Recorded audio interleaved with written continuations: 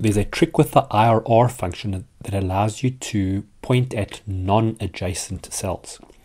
The reason this is useful, here we've got some cash flows, and what we want to know is what would happen if this was the cash flow and then in that year we sold.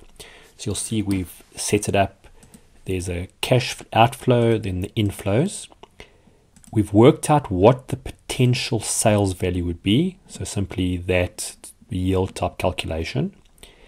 And then all this is working out if there was a sale and the cash flows for the year, what would the number be?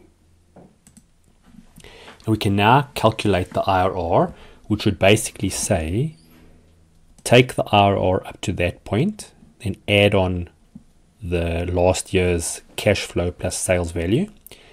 The way to do that, so I'm going to do it via here. So we're going to do an IRR. And the values, and this is very important, you must put brackets around it.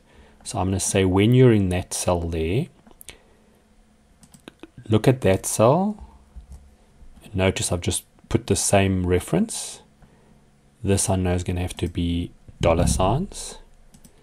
So what it's going to do is going to include from here to here in this case. And over here I'm going to put a comma. And then what our last year's cash flows were. And close the brackets. When I say OK, you'll see we get 52%, minus 52%.